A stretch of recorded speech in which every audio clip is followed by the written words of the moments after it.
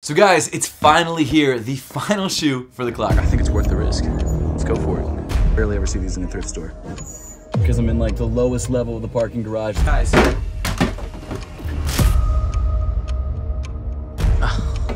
Oh, no way. I picked up thinking it was gonna be a great deal, and then I realized after we sold it that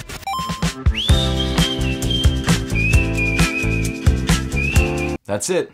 It's over. Actually, at the time of filming this, I'm not 100% sure if it's over. I'm just assuming based on the sneaker collection fund and what we have to sell, which I think will sell, but hey, film this preemptively because I really do think that this could be the last episode of the $20 sneaker collection. But with that being said, thank you so much for tuning in to what could be the last episode of the $20 sneaker collection. We start things off with the sneaker collection fund of $185.89. But first, before we get into it, this. We created Apothecary socks to be your sneakers' favorite socks, and not only do they look great with your sneakers because we have a ton of different colorways that match all of the sneakers in your collection, but they also feel great on feet because of our ISO-weave technology and the fact that our socks are so crazy comfortable. So if you want to check out Apothecary for yourself, make sure to click the link in the top of the description below and grab a pair of your sneakers' new favorite socks. But before we get into the thrifting, we did have 2 sneaker sales over the last week or 2, and the first pair that we sold were the Air Jordan 1 Low Fuchsias. So we bought that pair from Buffalo Exchange for $35, which I thought was a huge steal, and we ended up selling it on eBay for $107, which was way more than I expected. Then after fees and shipping, we were left with $91.42 to add back into the sneaker collection fund, which means we had a profit of $56.42, which was awesome. I never expected to sell this shoe for that much. I was hopeful that we'd sell it for around there, but I didn't think it was actually gonna happen. I had it listed on eBay for like a week and a half,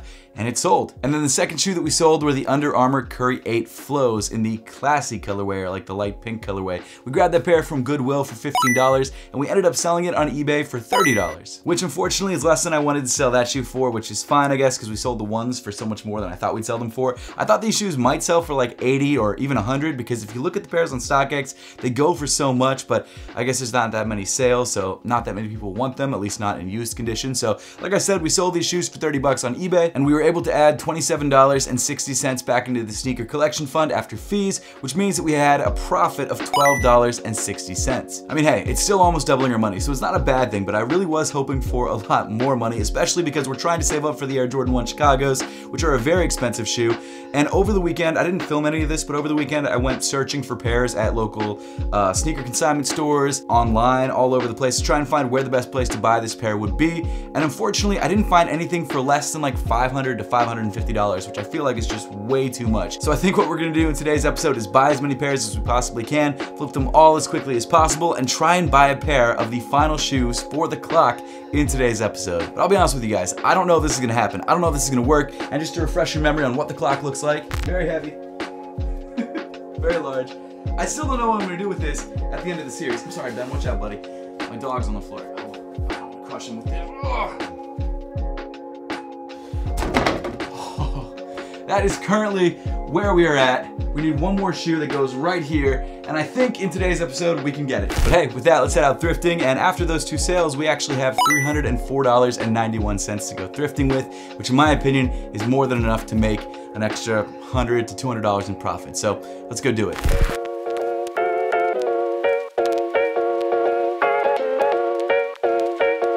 Air Force One Reacts, I think. Are these Reacts, or are these just, no, these are standard. With an interesting like ripstop upper. I don't know if these are 21s or 22s, but 32. In pretty decent condition. Let me check these guys out. These are the 21s, and they're no-go, so I'm gonna leave these. Got some Adidas top 10s here, and there's a really nice white and red colorway. This is actually the first place I got my pair of top 10s back in 2009, I think, or 2010.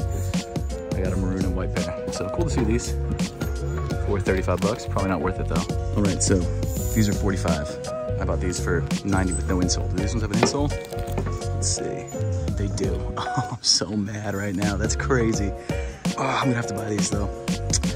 Dang, maybe I'll sell a pair without the insole, because this is a nicer pair with size 10. I think it's even the same size. That's nuts. That's so frustrating. Okay, let's grab them. 45, absolutely worth it. So I'm kind of on the fence about these. They're in decent condition. They are how much? Let's see, 36. And I've seen pairs go for like 20, but I've also seen pairs go for like 150. All in similar conditions. What size are these? These are a size 5Y. Let me check 5Y specifically. All right, I'm gonna leave them. I don't think they're worth it. For today, we got the Syracuse dunks. With Apothecary wool socks. Looking fresh. Looks like we got some Adidas 4D. Look at that. That's crazy. Let's see how much these are going for. 32. 32 bucks for a 30 printed midsole. That's not bad. Let me check these guys out. So it looks like brand new they're going for like 110, but used are going for like 40. And these are 32, I think, or 35. 32. So I'm gonna leave them. Mids. Some mid ones, black and gold for 65. Let me check these guys out. So they are 65, so it is a bit of a risk, but I did find some pairs on eBay for like 120.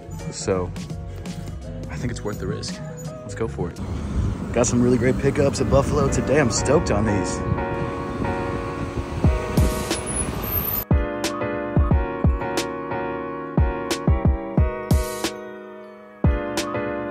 Got the Bodega New Balance 327s, super clean colorway. Love Bodega. I always kill it for 100 bucks. Not bad. Too big though. Got the Raptor 37s, some bronze. Some interesting Air Forces here. Got some Hokas, New Balance 327s. Did I call the other ones 327s? I might have called them wrong. I don't remember. These ones are 327s. Those ones are 527s, yellow ones here. So not too much at 2nd Street today, but do some OG 5s for 129, or OG colorway 5s, by red 5s. We've got some Nike Dunk Highs, the Pandas, for 109. Not bad, probably what they're going for.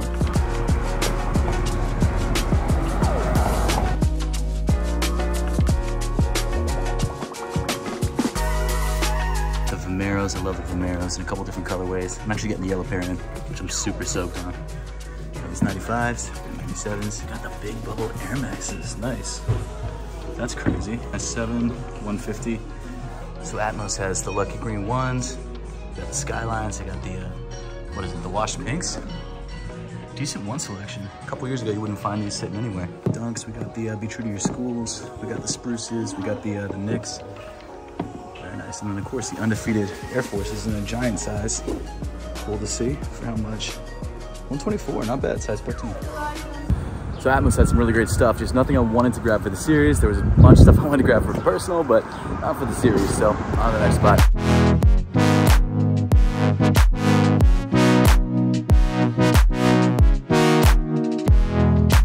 Asics Gel A3s in this nice maroon and gold colorway, but that seems to be about it. For how much? Let's see. 25 bucks. Probably not worth it. Got some black Nike sneakers over here. Nike Flight somethings for 25. Might as well check these out. They're called the Flight Light Mid, and they're going for like 15 to 30 bucks, so that's a no-go. Got some LeBrons over here, and then some React Nikes of some kind. Not too much on this side of the store. How much are these going for? These are going for, there's no price. Huh, let me check these out. So these are the Rugrats KD6s, and they kind of have the Phoenix Suns colorway, so I don't know, maybe they'd be popular right now, I'm not sure, but again, I don't know what the price is, but I'm assuming it's like probably 15 to 20 bucks, and even then it's just not worth it. We got some Kyries and some Westbrooks in the women's section, but they don't really go for anything. Or special forces, utility forces maybe, urban utility, I don't know. But these are like almost brand new. That's crazy, for 25 bucks. Let me check these guys out. So a couple sold for decent prices, but most of the current listings I'm seeing are for like 20 bucks, so I'm gonna leave those. All right, so unfortunately, another Play-Doh strikeout.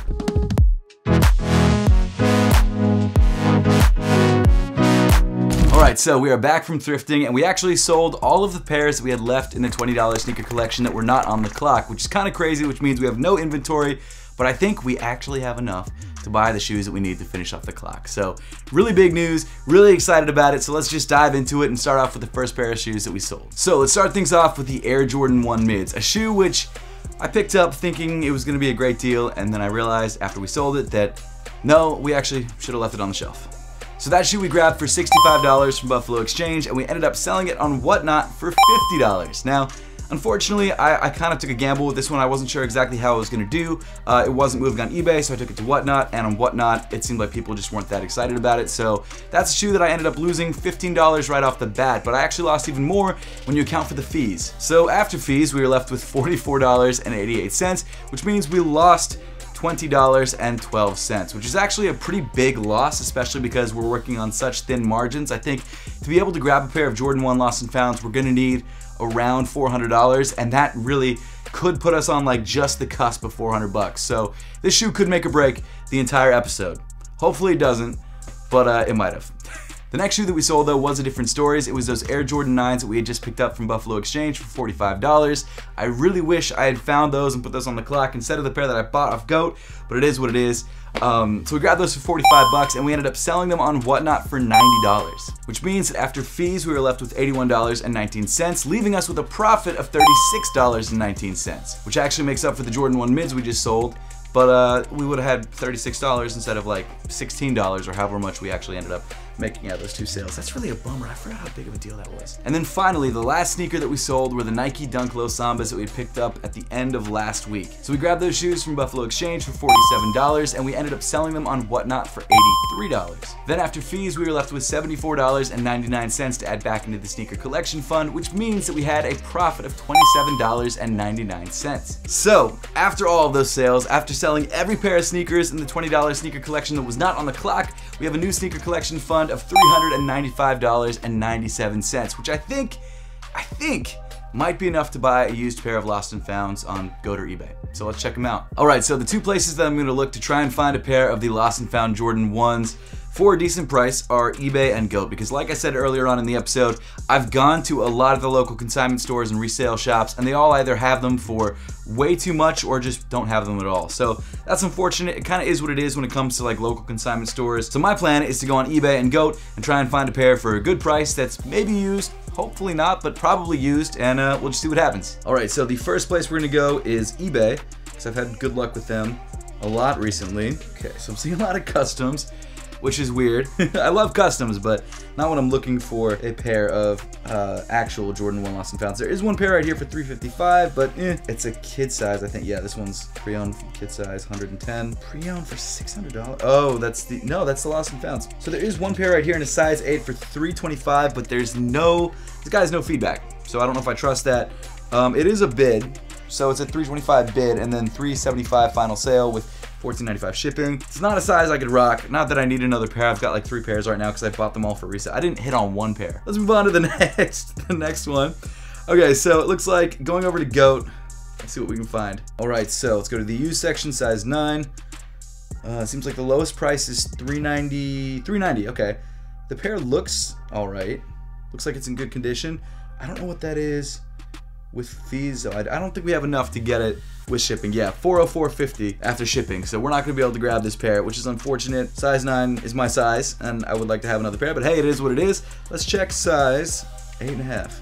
So we got 2 pairs, one for $375, one for $425. The $375 pair actually looks good based on these pictures. So I've checked a couple other sizes and I haven't really found anything, so let's just go ahead and grab the size 8.5. And it looks like we can grab this size 8.5 with the box, with all the accessories, or I think all the accessories. It says damaged box, so it's possible it doesn't have like the receipt or something like that. But we're able to grab this pair for $389.50, which means that we will have $6.47 left. So it's not a lot, but hey, we don't need anything else because this will be the final shoe for the clock. So let's just go ahead and buy it and I guess wait the couple weeks till it gets here. See you guys then. So guys, it's finally here, the final shoe for the clock. I kind of can't believe it. The shoe that I've been looking for probably for the longest amount of time out of all the shoes on the clock, but the one that was by far the most expensive, and we finally have it. I believe I paid around $380 something for this pair of shoes. Let's find out if it was worth the money we paid. So here we go. It really is crazy to think that this is the last episode of this series. I'll be doing more thrifting videos like this in the next couple weeks, so don't worry about that. There'll be more coming, but I would love to know you guys' thoughts as to what you guys would like to see from season 3 of the $20 sneaker collection. I opened the wrong box. So I ordered multiple shoes from GOAT, and that was not the one that I meant to unbox. Here's the shoe that I meant to unbox. Let's do it. The other shoe is a pair of New Balances, if you guys are wondering. I'll do a video on them later on. So, okay, once again, moment of truth. Here we go. So inside this box, we have a pair of Air Jordan 1 Lost and Founds with apparently the box. I forgot that the box came with it. It's been a little while since we ordered it. I actually went to Hawaii in between. No idea what the condition on this shoe is going to be like. I obviously just saw pictures with you guys, so I'm not sure how good it's going to be, but this is a size 8.5. So I could fit it, but I'm just either going to leave it on the clock or give it away. I'm not 100% sure yet. But here we go. The box is a little bit dented, but it's not too bad. I mean, compared to a lot of the shoes on the clock, they don't even have boxes. So let's pop the top on this box and see what we get. Oh, we got all the extras. Good. Okay, so obviously I bought this pair off GOAT. You guys saw that. We do have the receipt. which is good. I didn't expect that. And then the sneakers themselves come in this really cool paper that looks like a bunch of old Nike ad paper. I'm so excited, I can't even believe it. I have like a bunch of pairs of Lost and Founds, but this is the most special pair to me because this is a pair that ends off the series. This is a pair that I worked genuinely pretty hard to get. So here we go. There it is. I'm not gonna smell it because it is lightly worn. But I do have to say, it's actually in really, really good condition. I mean, wow, there's like no heel drag on the bottom. Look at that. That's crazy. We got basically no star loss in the front, a little bit of creasing on the toe. But other than that, and the laces being done, I mean, it's basically perfect. That's really, really great. I didn't know what to expect. You never really know what to expect when you buy used shoes, but this one is actually in really great condition. There is one stone in the outsole, but that's like the biggest complaint that I have. So that's not bad. Can't believe it. We're doing it. We're finishing off the clock. Let me grab this shoe. Now that you guys have seen it, let me throw it on the clock and see what it looks like. Do I need to make this a little bit wider so you guys can see it? Here is the stupid heavy clock for the last time. Ah. It doesn't get easier. There we go. Okay, guys. Not the apothecary board. Oh, we're good. What? Out of nowhere. With that happening, let's just move right into it. Let me put the laces behind the back of the tongue so it looks a little bit cleaner. Here it is, the final shoe on the clock at the 1 o'clock position, the Air Jordan 1 Lost and Found. I feel like we should have some special music. Andrew, if you can add some special music. There, I added something out. There it is, the clock is officially done. I can't believe it, guys. This is crazy. This has been 33 episodes in the making, which is pretty much, I think I did 1 episode a week. So basically around 33 weeks. There was a couple weeks where I missed one or a couple weeks where I did 2, but overall, around 33 weeks worth of work. But guys, with that, we pretty much wrap up the entire $20 sneaker collection. Thank you all so much for the incredible support. Please let me know in the comment section down below what shoes or what concepts you guys would like to see me do next in season 3 of the $20 sneaker collection. To give you guys a little bit of information as to how much money we made over the entire series, our total profit after buying all of these shoes, so this is probably what?